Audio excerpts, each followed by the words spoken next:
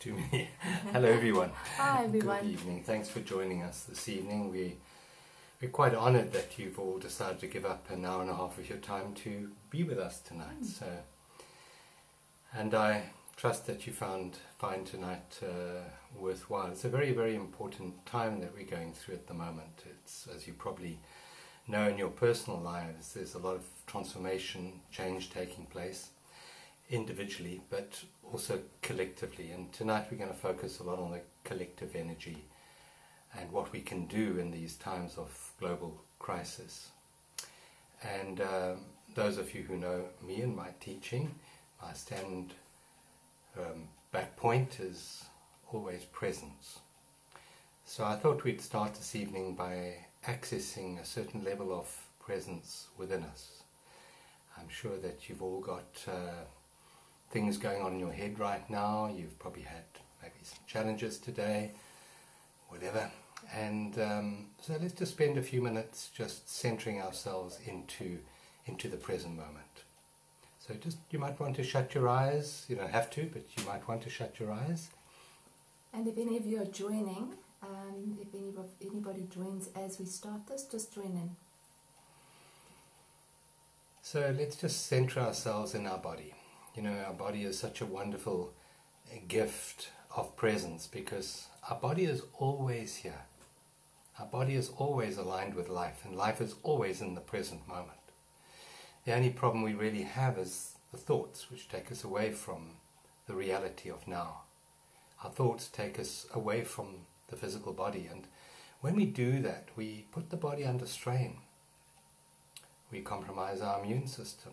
We diminish our intelligence. So let's for a moment take a deep breath into our body, right the way down into your belly button. Deep, deep breath in, all the way in. And then a long sigh, just sigh it out. Sigh it out. And as you do that, relax your shoulders. So let's all try that again. Take a deep breath into your belly button, blowing your tummy up like a big ball. And then a long sigh out, a long, long sigh out. Let it all go, relaxing your neck muscles, your shoulders, let it all go. Just relax. Another deep breath in, right down to your belly button. And this time take it right down to your toes. Right down to your toes. Fill your legs. And then breathe it out. Let it go. And just see if there's any tension anywhere in your body. And just relax that. You might want to breathe into that particular area as well. Relax your forehead, your scalp. Relax your cheek muscles. Relax your fingers and your toes. And feel what it feels like to be alive this evening. See if you can feel the aliveness in your left hand. Bring your awareness fully into your left hand.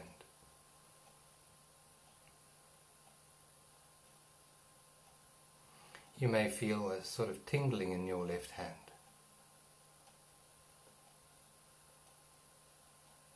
And now bring your awareness into your right hand.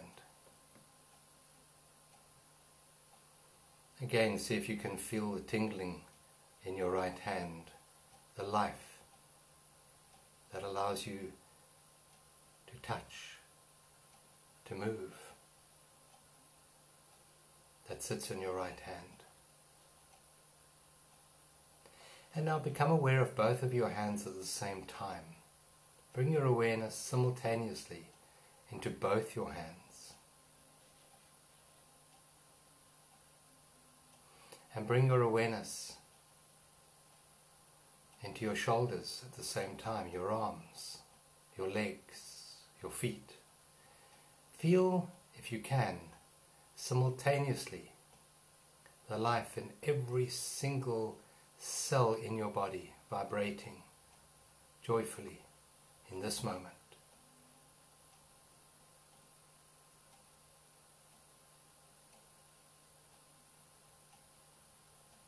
Become aware of everything you can hear. Maybe there's a ticking of a clock.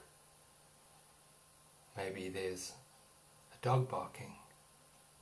Maybe there's some rustle of the wind and some trees. Maybe there's faraway voices, or maybe there's stillness. Listen very carefully and see what the furthest, faintest sound is that you can hear right now.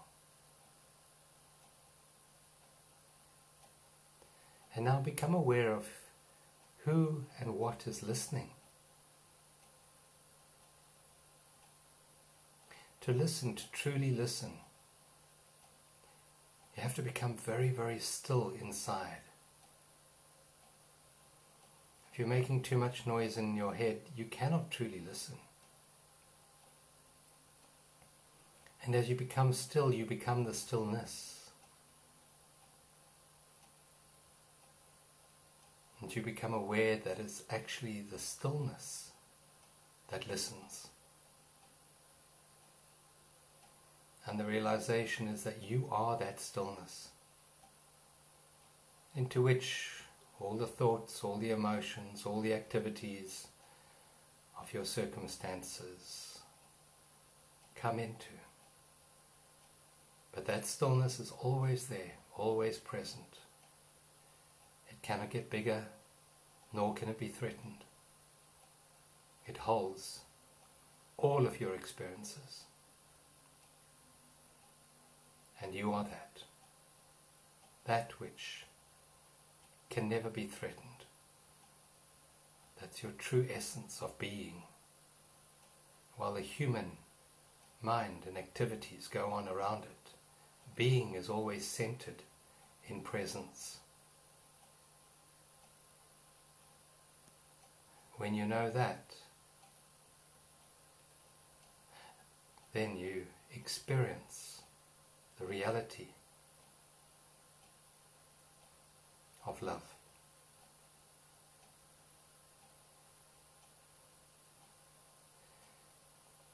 So now take a deep breath in, right down to your belly button again. All the way. And a sigh out, and as you sigh, just release any more tension in your neck or your shoulders. Just let it go in your arms. Take another deep breath in, blowing your tummy up like a big ball now. Right down to your toes, and a long sigh out. One last breath in, blowing your tummy up like a big ball, right down to your legs, and now up into your shoulders and up into your head as well. Fill your whole body to bursting point, and sigh it all out. And gently, when you're ready, open your eyes. And as you open your eyes, just become aware of how you feel. How do you feel inside right now? Do you feel a bit calmer, maybe, a bit more peaceful? That's because you connected with your true essence instead of the mind-made story in your head. I hope you enjoyed that.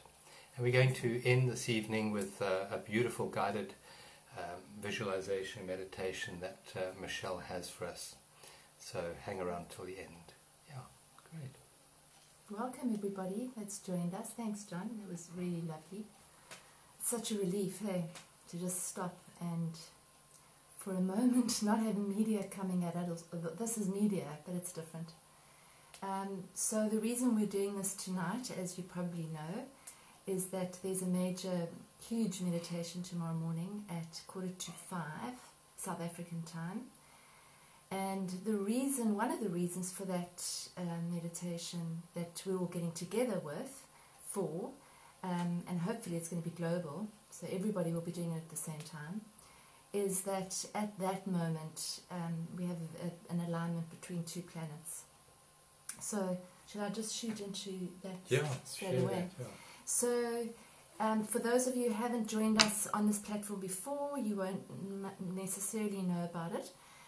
But John and I have been doing a few live calls and I've been explaining the astrological weather.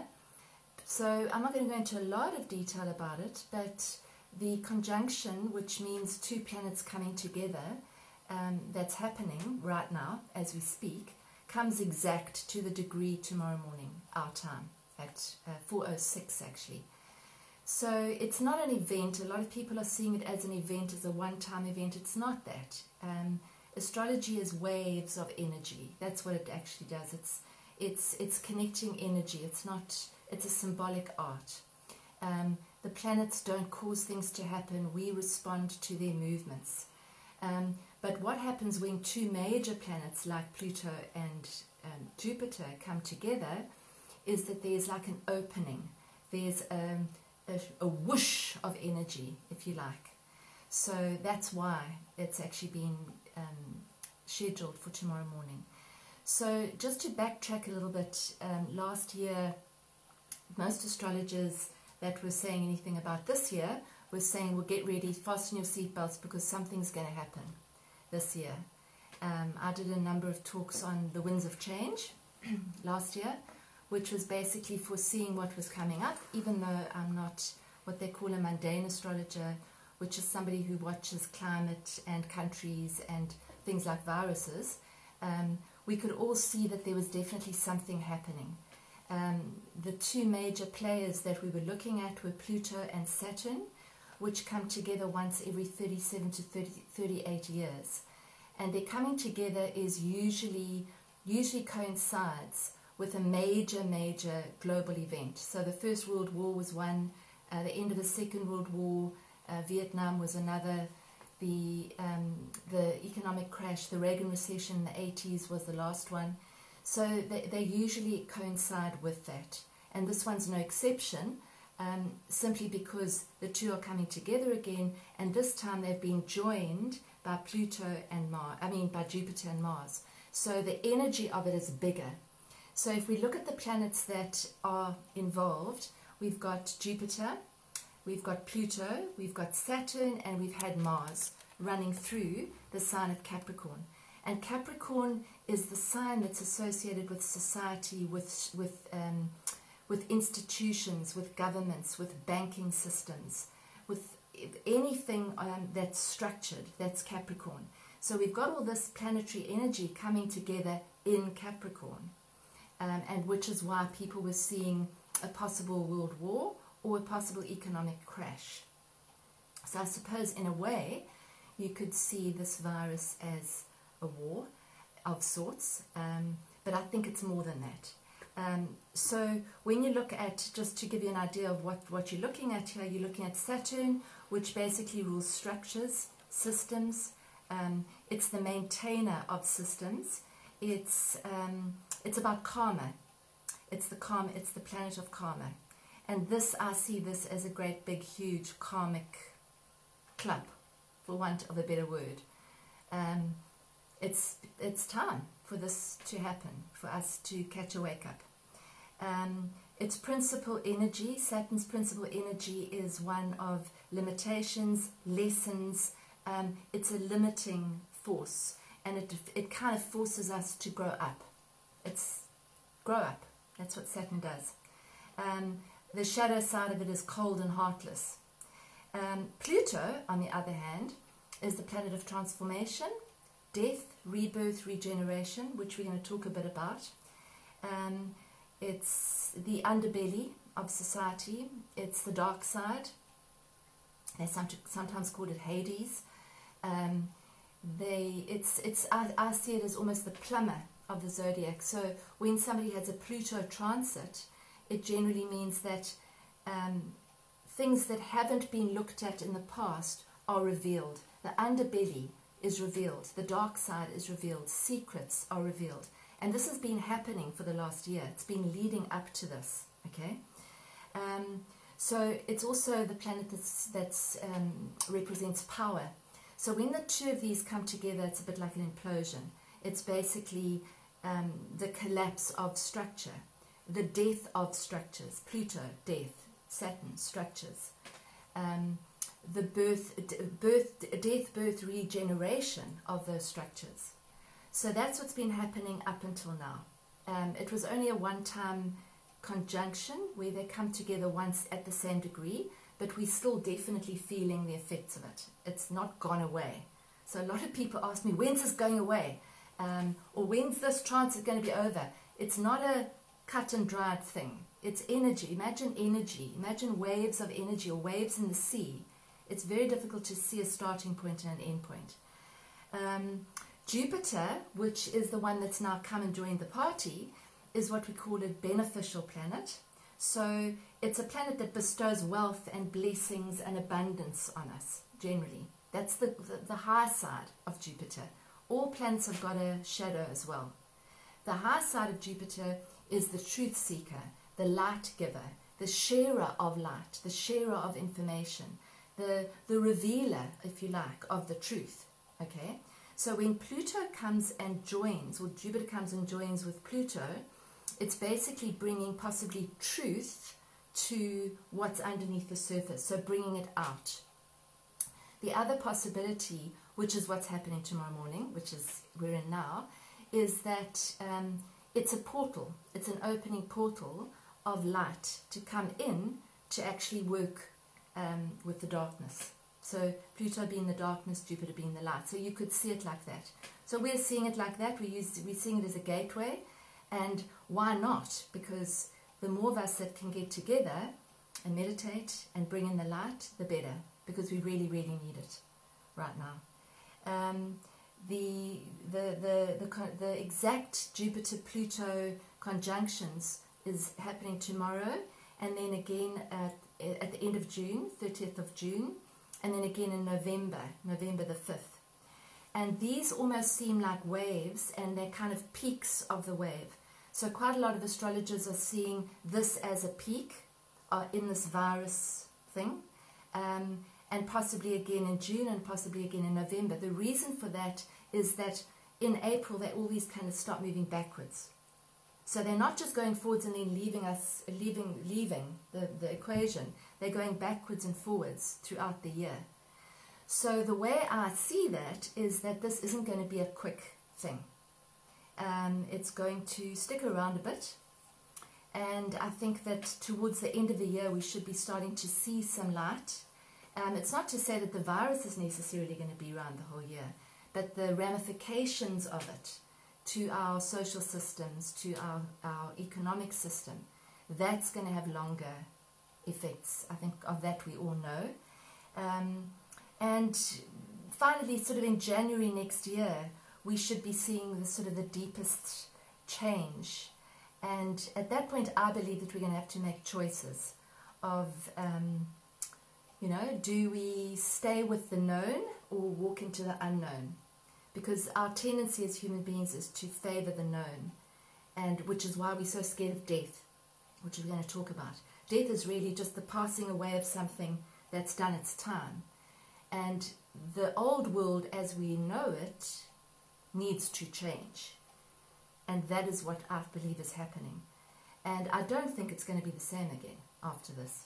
So what John and I are really here to share with you and to work with you over the next few weeks, months, whatever it is to actually say, are we going to open to this change or are we going to resist it? Because resisting it is going to be causing the suffering. So I think that's about it for the astrology. And just on one thing, I think a lot of people see Jupiter as this amazing planetary energy that's going to swoop down and just sort everything out. And everything's going to be fantastic again. And it's not really like that the way I see it. Maybe it is, great, let's hope it is, but I don't see it like that. I think that when we attach to expectation of everything being okay, the way it was before, that's when people suffer. So Viktor Frankl, when he was working, he was alive in the concentration camps, and he's a psychologist, and he said afterwards that the people who had expectations of it getting better were the ones that didn't make it. The ones that accepted and were in the moment were the ones that made it. So I think that there's a lot of acceptance coming up for us, surrender and deepening. This is a deepening for us to deepen our true connection at a deep level. So if we've been saying, oh, we're spiritual and we do this and we do that, this is a real testing time to say, well, where are your roots? Are your roots in the systems or that are changing all the time, or are they in something deeper and unchanging? Over to you, Mr. Homewood. This reminds me of the work I did 10 years ago at towards, 2007, 2008, 2009, through to 2012. People were very interested then and very fearful for the end of the world, because there was some American guy who started a whole thought pattern that the Mayan calendar ended in December 2012 and the world was obviously going to end. And that was just not true at all. The Mayans had 18 different calendars and no calendar ended in 2012. It was just some guy had a dream and that was what came to him in the dream. And everyone was very fearful about the ending of the world on the one hand, but people were very excited about the ending of the world on the other. So they had their fear and they had the excitement. Now excitement is actually laced with fear as well. It's like enthusiasm laced with fear. And you know, the talks that I gave back then, and it's up on YouTube if you want to have a look, was that no, this is not the ending of time, it's not the ending of the world, it's not this new utopian world that's going to be born. It's actually a gradual transformation of consciousness, and we've been going through that for the last 10 years as a species. If you just look at your own life, look at your own values, how have your values shifted in the last 10 years? You'll probably find there's a great awareness now of global issues, of global warming, of ecology, than there was 10 years ago. We have shifted both collectively and individually in our awareness of what is more real than the old world. And this is what we're going through again now. We're going through a process of massive transformation once again. And the analogy that I used back then, which I'm going to share with you now again, is the analogy of a caterpillar transforming into a butterfly. Now, if you just think about what a caterpillar envisaged or envisages itself as a successful caterpillar in the future, it envisaged itself maybe as a faster, sleeker, more powerful caterpillar. It envisages itself maybe dominating the whole bush and, you know, eating all the leaves, and there being an ever-present, you know, abundance of leaves for it to munch through. I believe the figure is that a caterpillar eats about 300 times its body weight in its lifetime, so it munches through a lot of food. And if you think of all of us in our lives, how much we consume in our lives, it's just truly amazing. And what happens is that the caterpillar gets more and more dysfunctional. It gets fat, it becomes sluggish, and it actually eventually moves into the cocoon. And this is a stage that we are now going through, I believe. And in the cocoon, the systems that it knew collapse. The legs that it walked on before, crawled on, dissipate. They turn to mush. The body turns to mush. Every organ in its body completely goes to slush, caterpillar gunk. And through a magical transformation process, we know that even the genetics of the caterpillar completely dissolve themselves. And then there's a new genealogy that emerges miraculously. The mechanism for this was only discovered a few years ago. And what emerges from the cocoon after a protracted state of sort of the dark night of the soul, if you want to put it that way, for the caterpillar, it definitely is. What emerges doesn't have these millions of legs anymore. It doesn't have, it's not a long crawly thing anymore. It has these magnificent wings, these beautiful feelers in front. And it's a completely different insect to the one that went into the cocoon. Now, what actually happened in the cocoon is that the caterpillar died. That's what happened. It died, completely disintegrated. And it had to disintegrate for the new to be born. You know, the other analogy is, in order to make an omelette, you've got to break the eggs. You've got to break the eggs and change them into an omelette. And what a lot of people want is they want just an improved version of the old world. They want, you know, like money to be more abundant, and they want, you know, chocolate not to make you fat anymore, or whatever the story is. I'm being a bit facetious there. But we don't really want death. We fear death more than anything else. We fear disillusion. We fear dissolvement. We fear collapse. But we have to go through that in order for the new to be born, because the new cannot be born of the old. It can only be born out of the chaos that comes as a result of death. And this is what we have to face individually and collectively on planet Earth. We have to face the fact that yes, we are moving through very uncertain times, where what we knew to be true in the past is not necessarily going to serve us very well in the future. The identity that we built up for us in the past needs to be let go and released now.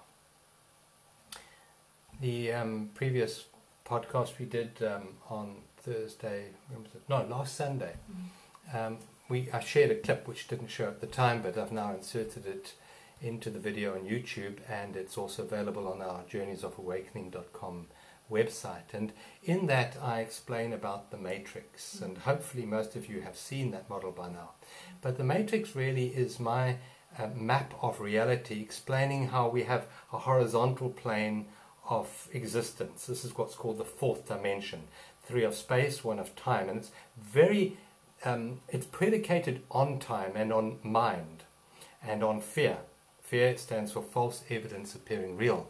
I am what I do, I am what I have, I am what other people think of me. This is the sort of self-identity that we have, and we are looking to a future time with hope when everything is going to be resolved and sorted out, and we're going to have as many leaves as we want to munch. And that's the old way, or that's the normal way of seeing the world on this timeline, and we've busy been running so fast.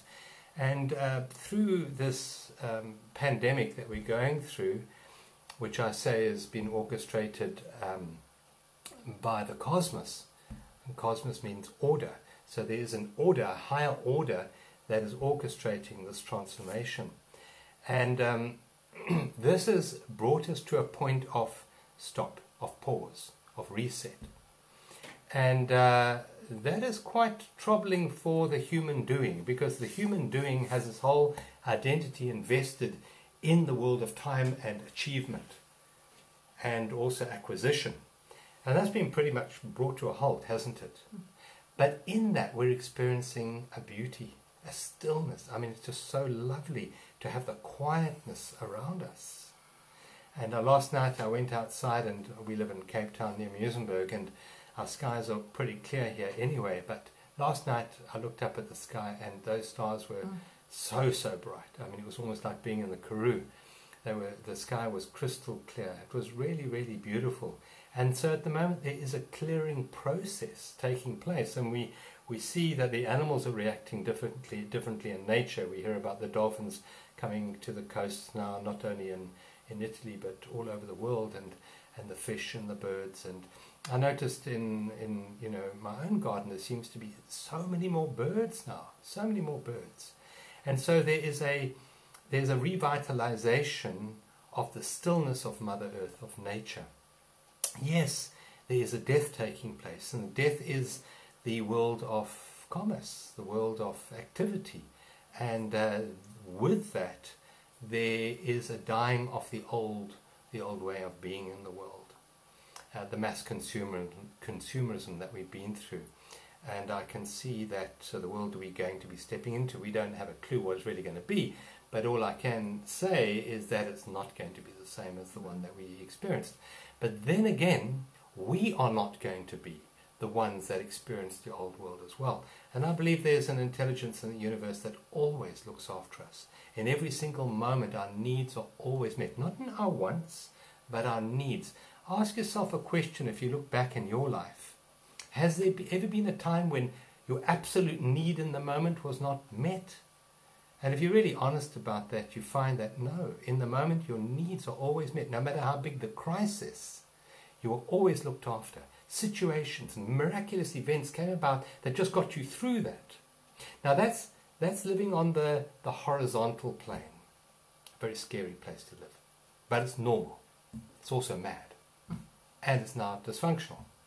So the other way, which I share in that map of consciousness, is when you start to live in the vertical plane. You can think of a cross: horizontal plane, chasing time, ruled by mind and fear, and the vertical plane, which is the intersection of the horizontal plane, is presence. You can look at the analogy of a movie. In the cinema, you have your film, 24 frames a second, always moving, and then you have the light shining through it. The light never moves. Without the light, there's no experience. But the light isn't the experience. The light is the awareness that allows you to have the experience. So you are this light of presence, this light of consciousness, shining through a story, a movement, a human doingness. And this part of us, this human doingness, is going to become more and more dysfunctional, and it's going to, I think, if we live there, it's going to create more and more suffering for us, more and more anxiety for us. But however, if we come into the vertical plane, if we realize, no, we are the light of awareness. We are the light of awareness. We're not the human doing, we are the human being. And the being is the depth of life. And I mentioned in the last talk that Jesus said we have to dig deep and build our house on the rock. And he said, I want you to hear the abundance of life. Life is where? Life is not in the future, not in the past. It's now. It animates your body now. Your heart is beating now. You're breathing now. So what Jesus was talking about was aligning yourself with the depth of being. Not a story in the future, but the depth of being that's accessible to you right now. So what I'm seeing now is a collapse of the matrix, of these two bubbles of past and future, forcing us through uncertainty into the present moment. And this, I believe, is the only sane way to get through these very challenging, very uncertain times that we're moving through. Knowing that in the moment, in every single moment that you ever experience, you are looked after. All your needs will always be met.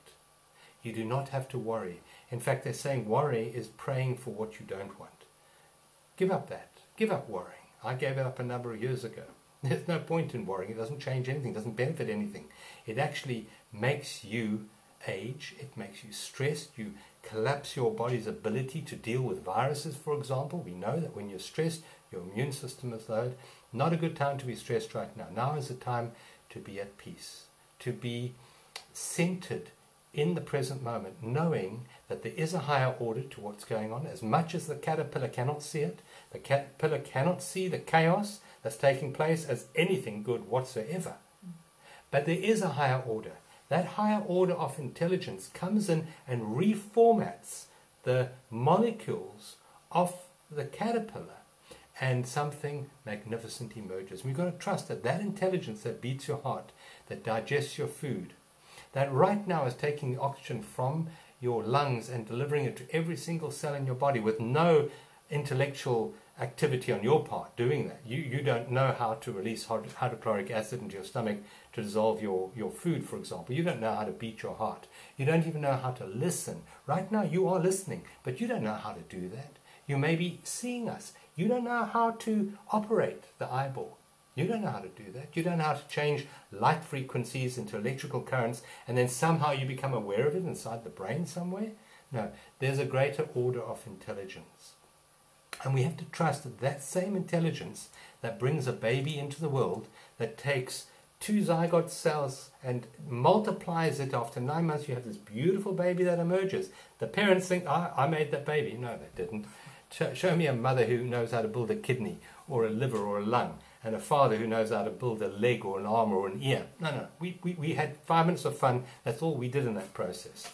But it was life. It was this intelligence called universal consciousness, life, that actually got that baby to form. Now that same intelligence didn't leave us when we were born. It's with us our whole journey. And it's with us right now. It is in fact orchestrating this event. I mean, we have many conspiracy theories as to, what happened. Did a guy in China eat a bat, and is that why we all on lockdown now? No, we have all these different stories about what is going on. But I would say that as wrong as it is, there is a higher level of intelligence that's orchestrating all of this on purpose, for the highest purpose of mankind. And Michelle mentioned from an astrological point of view, we have Jupiter, that is the planet of karma, is it? No, Saturn. Saturn is karma. We are going through a cleansing process right now. Karma is not punishment. It's actually a cleansing process. It's a balancing process. And there are a lot of imbalances on earth right now that need to come into balance. And that is the process. And we can resist it. The caterpillar can say, God, why is this happening to me? Why have I been punished this way? Or it can surrender to that process and go through that transformation in peace. And that's the choice that we get to make right now. And this is leading me up to, I would think, the most important part of tonight's talk from my aspect, is that the realization that we are co-creators. We're not victims. We are co-creators. We are the universe. We are the cosmos. There's no separation between us and all the planets. As above, so below. The part of us that is separate in time and space is the part of us that's locked on the horizontal plane. The vertical plane is one. There's no separation there whatsoever. The beingness that I am is the same beingness that you are. It's the same beingness that Earth is, that Mother Gaia is. It's the same beingness. The physical world is a world of separation, and at that level, yes, we are separate. But we are the being part, and in that we have creatorship. Even your name, if you say your name, for example, I can say, I am John. Now the John is the human part. The John is the part on the horizontal plane. But the I am is pure presence. That's in the depth of life, in the vertical plane. And as such, the I am is the name of the Creator. And as such, we now have a responsibility to access our creatorship and use this to co-create the new world that we want to see. The world on the horizontal plane is ruled by fear, false evidence appearing real.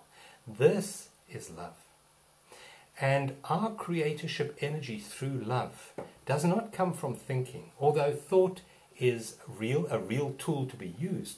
But the real energy is feeling. Now the mass media at the moment, what does it want us to feel? What is it peddling to us at the moment, the mass media? It's peddling fear. That is the horizontal plane. It wants us to keep stuck on the horizontal plane. So who owns the media? It's power brokers, people who have manipulated circumstances and situations their way for many hundreds of years, possibly thousands of years.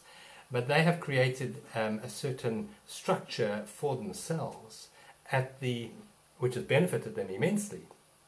The 0.01% of human beings who control the other 99.99% of human beings, they have invested heavily in the horizontal plane because that's where their power lies, in false evidence appearing real.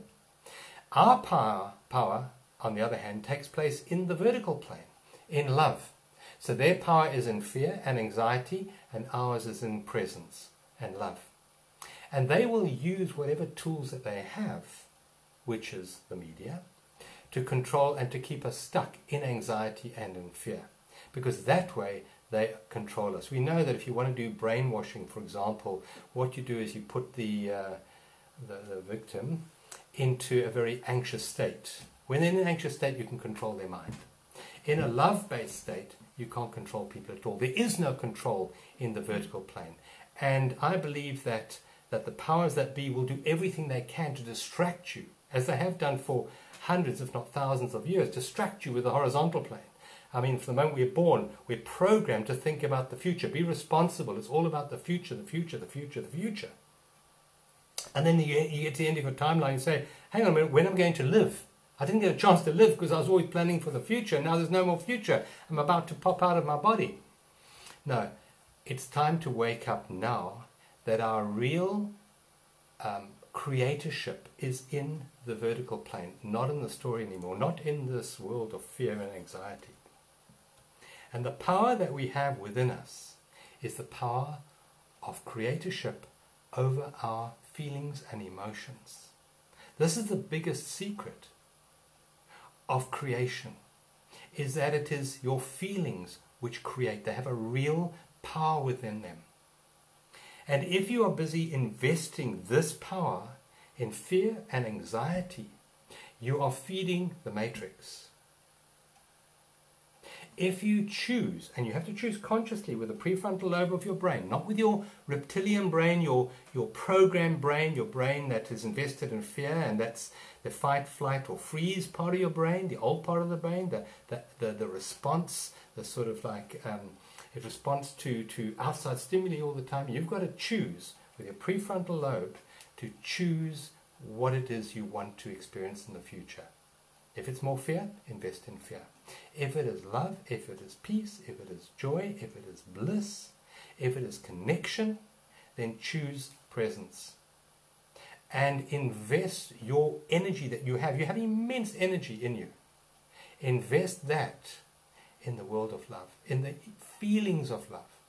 As I said last time, we have two baskets. The one basket is fear, which promises you absolutely everything and delivers you nothing. The other basket of love promises you nothing, but delivers you everything ultimately. And this is the choice that we're getting to make as a species, because unlike a caterpillar, which had absolutely no say in its process in the cocoon, we do have a say. Right now we do have a say. And we are, because we're co-creators, we have been given something unique to the humans, and that's called free will, to choose. And right now the choice that we have to make is between the matrix, which is fear-based, and presence, which is love-based. And this meditation at 4:45 tomorrow morning is an opening portal for us to pour the emotion, the feeling in that we want to amplify, because that's what Jupiter does. It amplifies. If we go into this in a state of fear, that fear will be amplified. If we go in with love, with joy, with gratitude, that will be amplified. And that will very much influence the future world that we're going to experience. This is our planet. This is our planet, and we have a say in the future of planet Earth. Now, love is a state of connection. Connection to everything and everyone. It's your true beingness. Love is to recognize yourself in the other and the other in yourself. In other words, to recognize the ocean in you and you in the ocean. To recognize the mountain in you and you in the mountain. To recognize your worst enemy in you and you in your worst enemy. That's love. And love is the energy that dissolves the matrix. Where fear is about division, it's about separation, it's about me versus you, my kind, me, mine, and my, versus everything else outside of us. That's the old world. You know, if you think of religion, I'm not knocking religion, but religion, the word means, or one of the meanings is to bind, to separate. And in fact, most of the major teachers, I mean Jesus particularly, taught love, connection, no separation. But because the mind can use fear to control people, and has used that to control people, it invested in the separation model. We're now coming to the connection model, connection. So this power that we have is a feeling of connection to everything and everyone. Part of that connection, believe it or not, is even with those dark forces, those forces of manipulation that have brought this about. Those 0.0 whatever % of the population that control most of the wealth. Feel the love for them. They just lost souls. They're souls who lost their way. They are mentally ill. To acquire more than you need is mental illness. And they have become very deranged, very mentally ill. And our time is not to, right now, is not to have any anger towards the system. Have no anger within you. Because if you do have anger and you go under the amplification of Jupiter, that anger gets multiplied. It's to feel love and compassion for even the worst of humanity on earth at this stage. Forgiveness is key to our evolution, to our healing. Forgiveness of everything, including yourself and your past and all the regrets and guilt that you have. Forgive, let it go. It doesn't serve you anymore. This is the time of embracing the isness of this moment.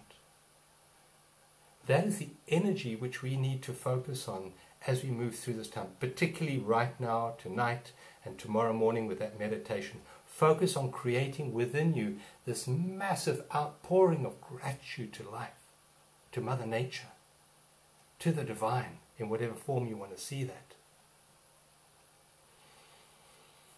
And one thing I'd also like to just share with you is the human part of us is a part that deals with stuff, with things. And the human mind has made love into a thing. You know, it can be bought, it can be sold, it can be given, it can be received. You know, it comes wrapped up in a Cadbury's chocolate bar. You know, that's what's sold to us. You know, it's a product. Love is a product. I mean, look at Valentine's Day. It's a product. Love is not a thing. Things occur on the horizontal plane. The vertical plane is about no thingness. And love occurs in this plane. Love is not a thing. So it cannot be given or received. Now that's a big one, because a lot of us want to give love. We want to give love. And that is a misperception about what love is. Love cannot be given, because love is everywhere all at once. However, from our perspective, from a human perspective, we can block love. And the way we do that is with our thinking mind. Our fear-based thinking mind blocks love, blocks the perception of love. And so at this time, what we need to do is become more open. This is an opening to love, not a giving love. That's a human, oh, I gave love today, therefore I can, have value and I can sleep tonight because I gave, some love to the world. That gives you a sense of egoic one-upmanship, on the world. I'm more giving in love, it gives you another mental state, a mental identity for yourself. But this process is not about that. It's an opening. And as we open ourselves, open our hearts, open our awareness, love is able to flow through us with no doing. In the Tao Te Ching, I think it was, it says that the Tao does nothing, but leaves nothing undone. Love does nothing, but leaves nothing undone. We do not have to do this love thing. We have to be the love. Gandhi said, you have to be the change you want to see in the world. This is a case of being, opening to love and allowing it to flow through you. We are all channels. We can be channels for fear or channels for love. And I would urge all of you listening tonight to make a choice, an irrevocable choice right now, that come what may in the circumstance of your life, you will remain open. You will choose openness than closedness. I need to protect myself. Well, yourself is not this. Yourself is everything. You are the world. You are the other. You are the plants. You are the insects. You are the birds. You are all the stars in the cosmos. That's you. Don't close yourself. Open your awareness to the magnificence that you really are. This is a time, folks, for opening and allowing love to flow. So that was my main message for tonight. Beautiful. Yeah, and I think that's such a good point, because I think a lot of us, especially in times of crisis like this, tend to close and restrict. The other night we did a live call on feelings, and not getting stuck in the feeling, but it's important that you're able to actually feel the feelings that come up as well right now, because fear does come up and the mind does tell you stories, and you do get anxious about how you're going to pay the rent and about the job and about the house and about everything. So I think it's really important that we feel what comes up without judgment. We've got you can actually look on the YouTube channel on our website. We've actually posted it there. You can actually just feel the feelings that you're feeling, so that they actually wave through you. They pass through you like a wave and then go back to that vertical plane that John was talking about. One of the tools that he taught me, and us, many of you that have been on John's workshops, was if you've got the vertical plane and the horizontal plane, and you can imagine that you've got a ring around it and it's a steering wheel. When your mind goes hearing off into the future, you just breathe 2 conscious breaths, 1 conscious breath even, and bring yourself back into that vertical plane, which is now, which is that present. And it really does work. It's, you just keep course correcting yourself. So if your mind goes into the past, you go, oh, it's gone, I've gone into the past. And you bring it back to the middle. And what I'm finding that when I do that, there's a space in between the thought, because I'm noticing that I've gone there and I can bring myself back. It's the same with feelings. If we can notice that we're feeling sad or anxious or worried or upset or irritated, then we are not that feeling. We are just noticing it. We're feeling the feeling. And it's waving, passing through us like a wave. As opposed to trying to be positive when you don't feel positive, which means that you're pushing it underneath the surface. That's not healthy either. So I think that that's really important, that we actually don't judge the feelings and think, oh, you know, I shouldn't be feeling this, I'm supposed to be spiritual. Well, yeah, we also have a human side. And so it's just to feel those and bring it back, but bring it back to presence. Because that will, it does. It just helps you to actually move through it. Yeah. So here we have the choice of, again, of fear and love. False evidence appearing real, always wanting to understand things, judge them, get them towards us or push them away. That's the judgmental mind on the horizontal plane. Love, on the other hand, is very, very different. And these feelings that are coming up for lots of people at the moment, there are feelings, you know, if you're contained inside a house and maybe there's other people there, people are going to push your buttons. And because you're in a state of maybe heightened anxiety, maybe they are also maybe having to go through certain emotions. And so there will be maybe times of conflict in those homes. Hopefully not. But even if they're not, within yourself, there will be emotions coming through. This is a period of cleaning and cleansing, eons of experience. So you may find emotions, feelings coming up from your childhood, maybe feelings coming up from where you don't even know, maybe past lives, who knows where they're coming from. But there are feelings surfacing right now. The mind on the horizontal plane would want to either suppress them or understand them. That is not what you do with feelings. Love, as I said earlier, is a state of allowing, a state of accepting. Accept the feeling. Allow it to be there. It is in the allowing, not the understanding, but in the allowing that dissipates the feeling. It dissipates. It goes with no understanding at all. You allowed it to come up and it was healed. You see, healing comes from feeling. Feeling is healing, not understanding. Just allowing the emotion to be there dissipates it and heals it. And I believe one of the most beautiful things we can give to each other is to actually allow the person to have the feeling without fixing it, without suppressing it, without shutting them down, to actually just hold a space for somebody to process a feeling and not take it personally, because that stuff is coming up and it's mirroring us. And we have a full moon coming up on Wednesday, which is the mirror, and it's going to be quite a biggie. So this is building towards that. So it's just to I think what we all of us want to be loved unconditionally. It's just a human. It's what we want. We want to be loved unconditionally. So I think it starts with loving ourselves unconditionally, which means I'm having a feeling here. It's not comfortable, but I love myself anyway, completely. And this person that I'm with is having a feeling or having a moment, and that's okay. I love him or her unconditionally. And I think that goes a hell of a long way to actually bringing light into the planet and into our homes and our relationships. And this is like a squeezing. We're being pushed together and squeezed to see what comes out. And stuff's going to come out because we're under this restrictive squeeze. But it needs to. So dreams, you might be dreaming and having really strange dreams. That's normal. That's what's going to happen. So whatever comes out, just see that sort of that plumbing thing. the plumbing rods have gone underneath and it's sucking up everything so that you can actually wash it away. But it's never that pretty. It's often not that pretty. But that's okay. It's part of the process, I think.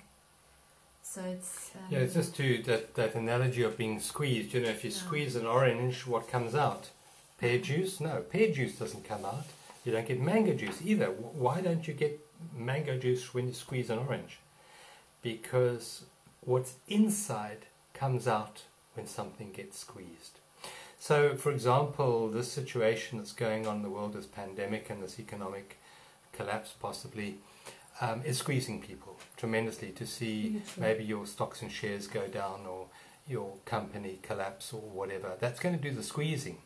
And then what the mind will do, it will lay the blame of how you're feeling on that. It'll outsource how you're feeling to circumstances. No. The circumstances are squeezing you. And what's already on the inside, possibly anger, possibly fear, will come to the surface. And that is not bad. That's good. As long as you allow it to come up, it can be dissipated and healed. And you never need feel that again. You never need to feel fear and anxiety and anger again once it's been totally released from within you, out, dissolved, gone.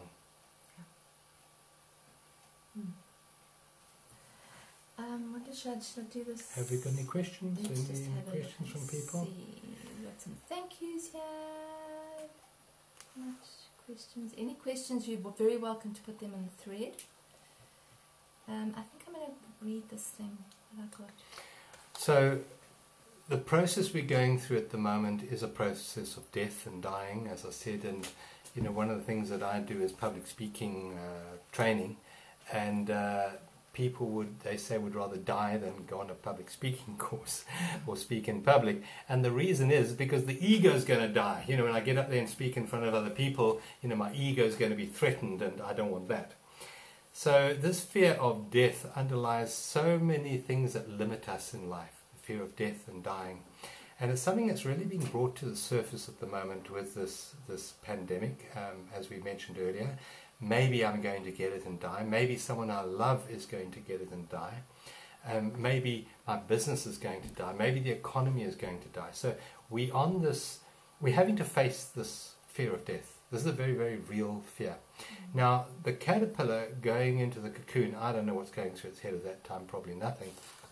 But if it was human, it would be fearful of the dying process.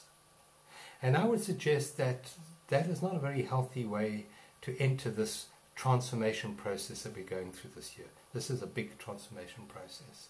Not an event, but a process. And we don't know when it's going to end. And that's another thing in that, you know, the mind always wants to know the future on the horizontal plane. When you start to live in the vertical plane, it does not matter what happens in the future. It does not matter that we sit in this cocoon for the next 10, 20 years. It does not matter because I'm present, I'm in the light, and I'm in love with this moment. And my needs are always met in the present moment. Unlike living on the horizontal plane where I have to worry about my needs, when I'm in the vertical plane, there isn't any worry, and your needs are met miraculously when you're in this place. So it's not about wanting this to be over in the future. When you're in the vertical plane, there's no wanting. It's the one thing you give up is desire. Desire for things to be other than what they are. And part of this process is to face our fears. And facing death is a biggie for most people. But what is real cannot be threatened. Only that which is unreal, only that which is transitory and in form, for example, the economic system, that can collapse because it's transitory. Every economic system has always collapsed. Every culture has always collapsed. That's a given. They say that the life that we experience as a human being, I think Wayne Dyer said, that this life that we know ourselves to be is a sexually transmitted terminal disease. Because it is. But what is real cannot die. So the real essence of who you are, which is being, cannot be threatened by death. And if you come out of the matrix, out of the horizontal way of living your life, into the vertical plane, the fear of death will no longer run your life or run your awareness anymore. And out of that loss of the fear of death, you can truly live your life. And there's something that came to Michelle today. It's a beautiful piece of work and prose. Yeah. What would you call it? It's a write-up. It's by an author. It was sent to me by a very dear friend of mine, and it's just it really resonated with me and John, and we just thought that it's so apt with what's actually going on right now that we would share it with you. It's quite long, so you can just listen, close your eyes if you like, and then after that we'll have a little chat and then go into meditation. Yeah. So you might like to just sit back in your chairs right now and use this almost as a meditation to guide you. Beautiful piece, and I think it'll address some of the issues which we've spoken about tonight, but it really is worth it. So just sit back in your chairs, close your eyes maybe a little bit, and just listen to Michelle as she goes through this. It's called It's Time to Stop Avoiding Death by David Cates. You can't have the life you want without letting go of the life you have. I've been stunned by how thoroughly a tiny virus, barely 0.00001 of an inch across, has brought our human world screeching to a halt. In a few short months, on a global scale, it's kicked over all the bedrocks, nation by nation, and clearly revealed the dark, wriggly underworld, hiding just out of sight, Pluto. I'm saying. That sense of unease we've had about governments and politicians, scientists and institutions, economies built on hope and lies, nature gasping from our poisons, societies splintering into dry tinder, all that is laid bare. And in the deafening silence of shutdown, there's nowhere else to look. The veil has been lifted. The world has turned upside down. The roots are rotten. This is what we have become. Some of us still sneak out onto the streets, some pull the Netflix covers over the eyes, but as the days wear on in quarantine, we're being forced to see our lives, our jobs, our relationships, and ourselves without those layers of frantic busyness and protective gauze. Exposed, naked, squinting at the sun, unsure who we are, uncertain what to do. I've been meditating lately on the vast hidden networks of nature, the mycelium, bacteria, microbiota, and yes, the viruses, the original organisms from which complex life forms evolved, and likely the ones who will take over again when humans disappear from this world, adapting to eat up our plastic pollution and radioactive waste, and more immediately, to compost our physical bodies as each of us dies. Nature is a web, innumerable networks in constantly shifting yin-yang balance. Death is an essential element in that balance. Embracing death brings us back into harmony with the underlying game as it's played in this world, at every scale, from insects to empires. Resisting death puts us at odds with the whole natural order. These past few years I've been pulled into an underworld initiation. I accompanied first my sister and then my mother through the final months of their lives, sitting with them as they took their last breaths. Death is ordinary, terrifying, and beautiful all at once. It cracks our hearts open in a way that nothing else can. So before this new virus appeared, I'd already made friends with the dark and wriggly worlds under those flipped over rocks. My naked skin had goose-bumped into the cold shadows. I'd felt the grief pooling in my lungs and seen the world strangely magnified through my tears. I may be a bit further along the path than some of you, but maybe not. For in the bright light of these revelation times, many of us are showing our hidden battle scars and secret hurts. The ancestral wounds we carry, the loves we've lost, all the tiny deaths we've not yet mourned or celebrated. Apocalypse, the uncovering. What happens when the emperor has no clothes? What happens when I lose my job and my social place? What happens if I'm locked in a house alone with my family, when I can't get food or medicine, when one of us starts coughing, when my competent identity crumbles and you see who I really am underneath the facade? I've been reluctant to speak these questions out loud. Many people have reached out to me for soothing, for certainty, for reassurance that we'll soon be back to normal. Uncharacteristically, I've been holding my tongue. I don't think we can go back to normal. Forgetful as we human creatures are, I can't unsee this revelation. On every level, from the meta and systemic to relational and personal, this is where we are now, in the midst of the sixth mass extinction possibly, pounded by climate change, with 20,000 children dying of hunger every day on this planet. Much of our generalized panic about this situation, I believe, is misplaced. We're focused on human personal deaths, our own or loved ones. But when I step back, relax my gaze, and focus on the bigger picture, it's clear what's really dying. Our old normal world has been rotting on its deathbed for decades. That stench in my nostrils is not from a few thousand, or possibly even a few million human bodies. The social order has already broken down. Politics is lethal, and nature is drowning in poisons. Underneath the rocks, below the foundations, the roots are rotten, and everyone knows it. Our avoidance of death hasn't actually stopped the world from dying. It's just left us delusional. Little children with our eyes squeezed shut, fingers plugging our ears, tongues babbling, no, no, no, no, no. The coronavirus has burst that dam of denial. It's an equal opportunity killer, impacting every nation, rich and poor alike. No more bullshit, no more hiding. Death is everywhere. As we quarantine in place, isolated in our homes, the truth couldn't be plainer. We cannot survive alone. We have got to come together. We're social creatures, relying on each other for food, healing, touch, kindness, understanding, information, and 1,000 other services. Without others, we're doomed. And as this current situation makes it abundantly clear, as the virus passes from person to person, from hand to mouth to lungs, we're also doomed with others. Doomed if we do, doomed if we don't.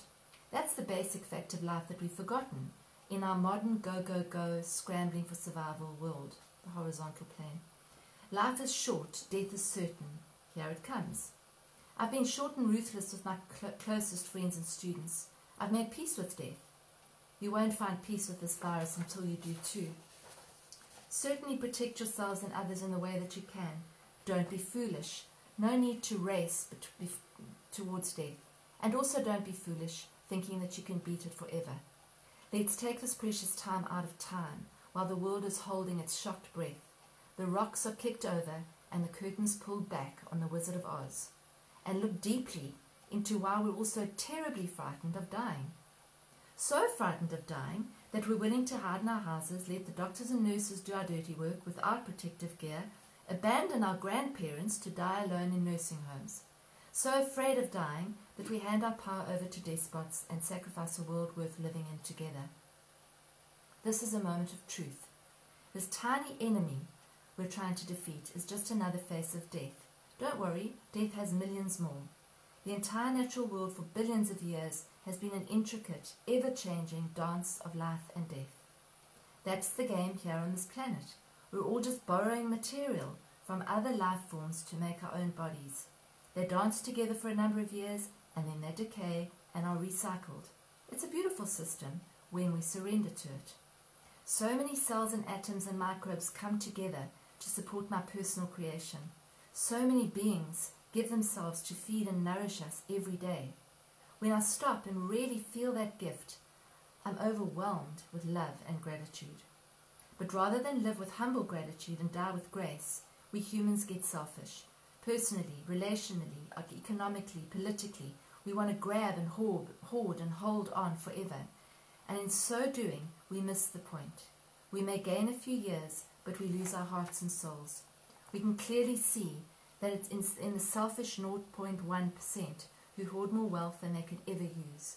We see the results in our collective greed as it kills off entire species and trashes the living biosphere. We see that greed and fear strangle our own lives and relationships. Me, me, me, me, me.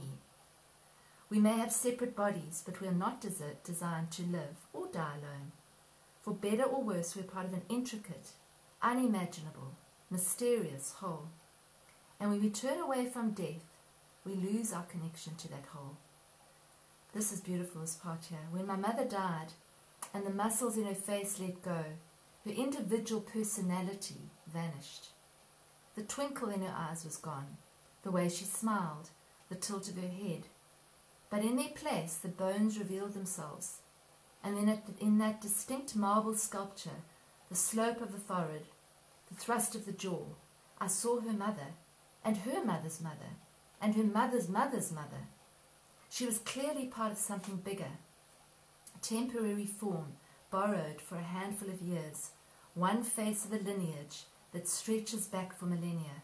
The rest was compost and ash returned to the earth, gifts now available for other creatures to create their own turn in the world. I want to be that let go, that surrendered to everything, life, death, love, fear, all the beauty in this unfathomable mystery. I want to enjoy my time in the sun and then enjoy my time in the dark, dreaming night. I want to remember my place in the whole. All the best things in my life were unpredictable surprises. They came when I surrendered and let life take me somewhere new. New love, new work, new place in the world, sometimes even a new sense of self. The trick, I believe, is not holding on to what life has already given me. When my time comes, early or late, ugly or beautiful, I want to surrender again and let death take me somewhere unfathomably new. Not much more to go. I wish the same grace for you, to turn towards an apocalypse, curious, open, not knowing who you are, loving all that you've been given, maybe scared, maybe not, ready to let go of that old familiar world and begin to assemble from the strange scraps and compost and imaginal cells all around you and inside you, something humble and connected and new. Reach out to others. Share your heart, your joys, your fears. Give your gifts. Connect to something bigger than yourself, human and more than human too. Embrace the unknown. Be willing to die. A new world can't come until we finally let go of this one. We can let a tiny virus do the heavy lifting for us. We can wait for the next virus and the next. Or we can push through this birth canal together. A few days before my mom died, when she was getting frustrated and frightened and losing her anchors to reality, I told her, "You're doing such a great job, Mom. You've never tried to die before, and this is all new to you. I think you're doing this perfectly." She smiled the most glorious little girl's smile, and content with herself, get all choked up, finally stopped fussing with the blankets and let go. And as she died, she showed me that death is not the enemy here. Death is a doorway to love. In the same way that birth blows hearts open and changes lives forever, so does death. Don't turn away. Don't turn away from all that's dying. Face it, feel it, mourn it, grieve it. Let it blow your heart open. This is the doorway to a new world, here in your lost and scared and grieving heart. This is the opening. We've never done this before, but now the lights are on, and we can see where to begin. Thank you, Michelle. That was absolutely beautiful, and if you anything like us, your heart would have opened quite a lot while Michelle was reading that. The transition from the horizontal plane to the vertical plane is a transition, a walk through a doorway. And that doorway, above the doorway, is written the word surrender. Surrender to your fears. Surrender to your anxieties. Surrender to everything. Give up future. Give up past. Surrender it all. And that way you come back to the certainty of presence. And in that you open the portal for love to flow, for life to flow. Michelle's going to you're going to do a meditation shortly. Mm-hmm. So the meditation tomorrow morning at 4:45 globally is really important for amplifying the this energy we have within us, the energy of love, the energy of grace, the energy of bliss, the energy of gratitude, the energy of forgiveness. So I would suggest that all of you have some affirmation with you tomorrow morning as you do that meditation. Affirmation is a statement that might not be completely true in your awareness, but the more you say it, it becomes true. And an affirmation, I believe, should always start with the name of the Creator, which is the I Am. And we have an affirmation which we'd like to share with you tonight, which you can use maybe tomorrow. It's a good affirmation, very powerful affirmation. You can have your own affirmation as well, but it's a good idea to have an affirmation. And as Michelle is going to do this guided visualization now, you can just keep this affirmation in mind, and as you go through your sleep time and when you do the meditation tomorrow morning, if you can keep this affirmation in mind, what it will do is it'll open you and allow love to flow through you, to clear away the darkness. So, and I don't know, I think this is probably on reverse, is it? It's on reverse. So what, okay, you'd have to switch it around. I should have printed it back to front. It's I am in love. So the way I want you to see that is there's an ocean of life, an ocean of love around us. You're surrounded by it. But you have a membrane. You have a polarized membrane around you. Polarized membrane created by preferences, by judgments, by emotions. And our job is to release that polarization through surrender and to realize that you are in an ocean of love. So when we say that I am in love, you picture yourself opening, releasing the membrane, and becoming one with this beautiful ocean of love. So just say it now with me. I am in love. Let's try that again. I am in love. And when you do this, add the feeling. The feeling is the really important part. You know, when you're in love, you feel open, you feel good, you feel warm. That's the feeling that you add with this affirmation, particularly tomorrow morning as we do this powerful world meditation. Yeah, and I think it'll be powerful just for us to do it here as well, because I mean this is already forming, it's already there. So we've got a beautiful group here together, and I think we're more powerful than we know. When we get together in groups, it's incredibly powerful. The energy tomorrow morning is only slightly incremental more powerful than now. Yeah. So this energy that we're in right now is really, is it. So use this as an opportunity to feed the world that you want to live in. Thank you. So what we're going to do is we're going to light a little candle here, and if you've got one at home, it's a good idea to light a candle, and we're just going to spend 10 minutes, is it? Yeah, it may be a little bit longer. We might go a bit over time. Yeah. We've got anywhere to go, so yeah. You're not like rushing out anywhere, are you? Yeah. So we're going to do this meditation now. We're just going to rearrange our desk here and put up a candle for us all. If it works.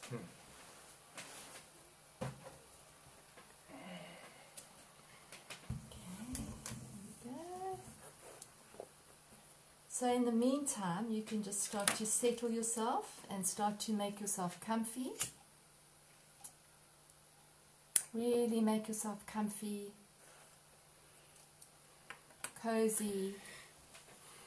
Get into a posture that's comfortable for you,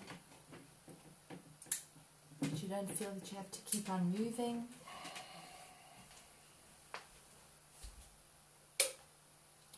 So just sit in quietly. Okay, see if it works.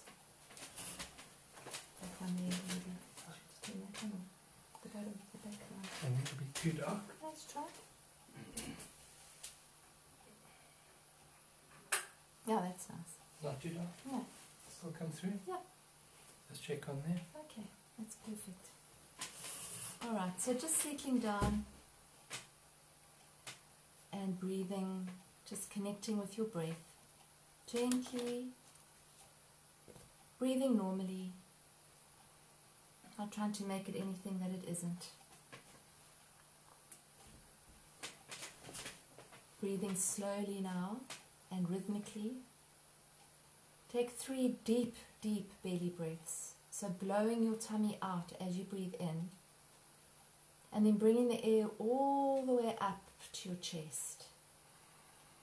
And then on the out breath, blow the breath out and release. So breathing in slowly and rhythmically, and breathing out, possibly through your mouth. So blow the breath out. And on each out breath, see if you can relax your body more and more. So breathing in, blowing your tummy in, out. Bring that breath all the way up into your lungs, into your chest, and then releasing. On each release, just let go of a little bit more tension, anxiety, fear.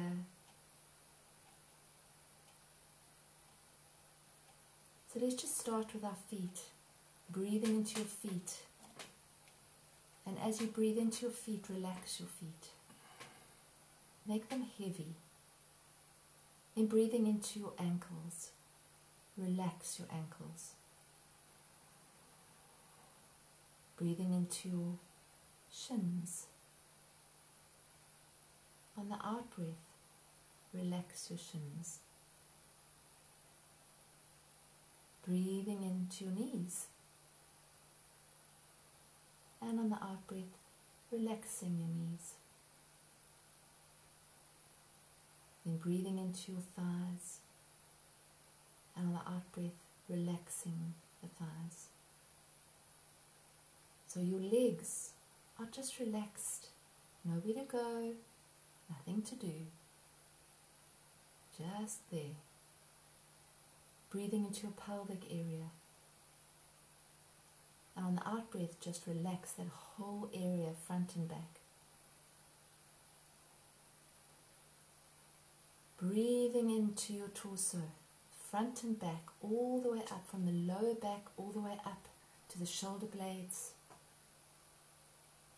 On the out breath, just relax the tension that you hold in your back. Breathing into your tummy, to all your organs. Up into your lungs, your chest, your diaphragm. And on the out breath, releasing.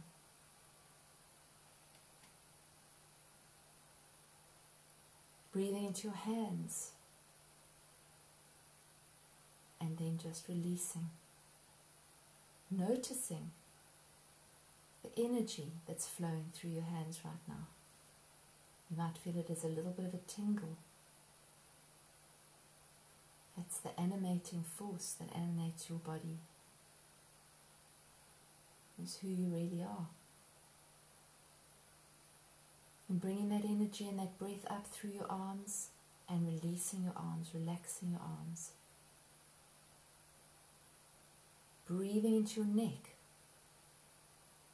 And as you breathe out, relax the neck. Just relax it. And as you relax the neck, drop your shoulders. And then breathing into your face. That unique, one-of-a-kind face. Breathing into your eyes, relaxing the little muscles around your eyes. Relaxing the muscles around your mouth, your jaw, your ears, your whole scalp.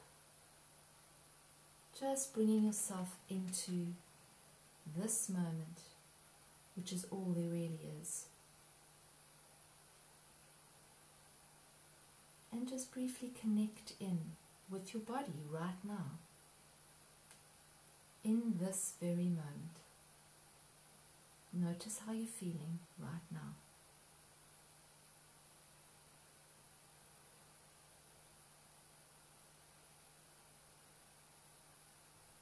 And then gently bring your attention or bring into your mind's eye a place from nature that you see as absolutely beautiful. It's a place of peace and beauty and safety. Could be a place that you know or somewhere in your imagination.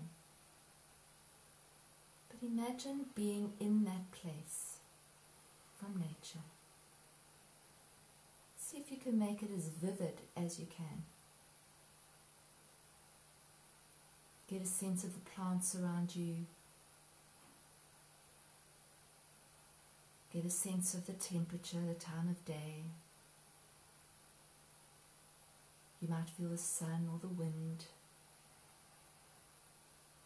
There might be some water that you can run your hands through. There might be a vista that you can look out at. Really seep it in. See if you can feel the feeling that you feel for this beautiful place from nature. And as you seep it into your being, allow the feeling of love that you have for nature, for this beautiful, precious planet that we live on, who serves us, nourishes us, supports us, feeds us. Allow that feeling of gratitude to grow in your heart. And as it grows in your heart, soften your heart. See it opening like a pink flower. Let it just open and expand in gratitude for what we have and the gifts that we have from Mother Earth. And when you really feel that sense of gratitude, that sense of love, that sense of appreciation for the mother that holds us, send that light, that feeling, that love down from your heart all the way through your feet. Like roots, send that into Mother Earth, right into the core of Mother Earth. Just keep sending it from your heart into Mother Earth. If your attention wanders, just bring it back to your breath. And as you continue to feed and send this energy into Mother Earth, see if you can sense her energy coming back into you. There's this beautiful give and take, this beautiful flow of energy between you and your heart and Mother Earth. And receive and give, and just let that flow continue. And then without stopping the flow, turn your attention. Imagine the sky above your head.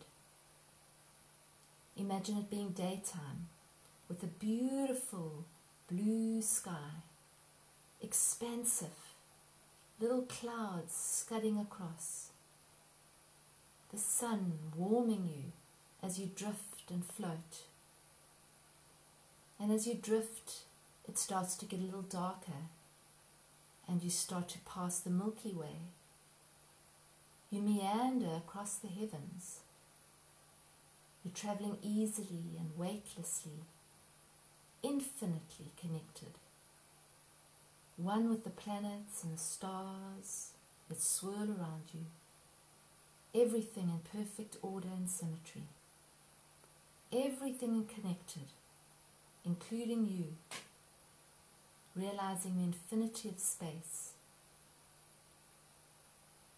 And as you imagine yourself drifting along, feel the gratitude that you have for this space, for Father Sky, if you want to call it that, for the Divine Masculine, your gratitude for endless potential, for the connection between everything, for the ability to communicate to hear, to speak. It travels on the air. Gratitude for the perfect motion of the planets, the sun, the moon, that gives us our days and nights and seasons. Feel the love and gratitude for this deep inside your heart. It might have a color, it might have a texture. Just feel what it feels like to open up your heart even more, to receive the love and the gratitude that you have. As it flows back into you, you flow it out from your heart and it flows back into you. Send the love up and let it flow back. Let it flow back in the form of sparkling light energy, coming in through the top of your head and moving through every body, every organ, every cell, every molecule, every bone in your body, all the way through every single part of you, clearing out what needs to be cleared, making space for the new. Bring that light energy all the way down through the bottoms of your feet, and then the Mother Earth energy from the bottoms of your feet all the way coming up, all the way out from the feet up to the top of the head and out the top of the head. And then bring your attention to your heart. That place which is the connection between you and everything else. Connecting with the light from above and the light from below. And bringing them together in the middle of your heart in a single rose-colored flame of light. Put your shoulders back, soften your breath, open your heart even more. This is the place where there is no separation, where we're at one with each other, where we are one with all that is. Keep softening your heart. Keep opening. Keep allowing the feeling of love to grow. Allow the light that's there, that beautiful rose-colored flame, to get brighter and bigger. Feel it as it expands and grows and starts to radiate. Nothing you have to do. Just being here, in total presence. Nowhere to go, nothing to do. In love. Interconnecting through your heart with all the hearts of life everywhere. This is your true home. And say the words to yourself. I am in love. I am in love. Last time. I am in love. Stay connected to the light inside your heart, and know that you can return to this place over and over again, as often as you need to, whenever you need to. It only takes a minute or two. This right here is the reality, and this is the doorway to the new world.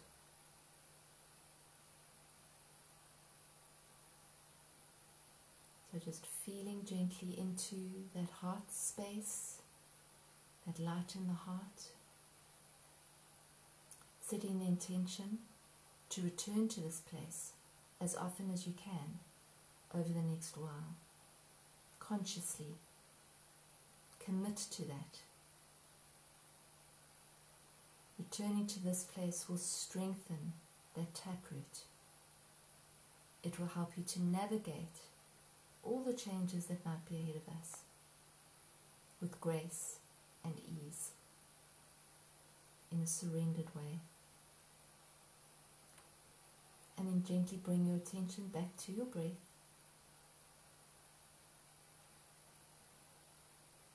take 3 deep breaths, filling up your lungs.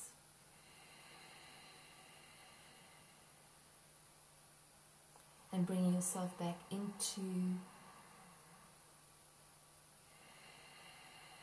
your body. You might rub your fingers together. And when you're ready, you can gently open your eyes. Thank you. Thank you, everybody. Thank you for joining us. It's a wonderful space to go to bed from, isn't it? This place of peace and love, being in love. I'm sure our sleep tonight will be infinitely better than it has been over the last few weeks, now that we're in a centered, beautiful place. I'd just like to end with a poem, a short poem from, I think it's Hafiz. It's a little poem I say to myself every morning as a prayer for my day. I am a hole in the flute that the Christ breath blows through. Listen to my music. So that's really saying that you are the emptiness. You are the emptiness through which the breath of life, which is the Christ, the love of the divine, flows. And the music that's created is an expression of your life. Bless you. Thank you for being with us tonight. We will put a copy of tonight's Satsang, if you want to call it Satsang, on the journeysofAwakening.com website. We'll try and get it up by tomorrow evening if possible. We will also put a copy of that beautiful prose that Michelle read to us. It really is absolutely wonderful. And we will also put up a slide giving you 7 tools to use right now to anchor you through this stage of transformation with greater presence and greater peace. So do go onto the website. We have got a special page up there. It's called, what is it called? It's resources page. It's our treasure chest. We called it our treasure chest. But it's under resources, and the website is journeysofAwakening.com. There's no charge, so just go there, and there's already some stuff there. We're filling it with interesting, inspirational stuff as we go. And then we'd also like to see you possibly again. We're going to do one of these live Facebook events on Wednesday night. It's the full moon on Wednesday, and it's a biggie. So we'll just see what comes up. And if you've got any questions and you want to join us, you're very welcome to. And that's at 7:30, isn't 7:30 it? 7:30. It's an hour, just an hour on Wednesday. So it's 7:30 till 8:30 on the same page that you're on now. We'd love to have you with us. If you have any questions or anything you would like us to discuss, please just pop us a note in the box below, and we will look at that on Wednesday night.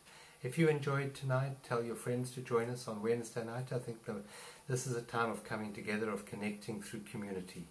So we'd like to build a Journeys of Awakening community where we focus on the solution rather than on the problem.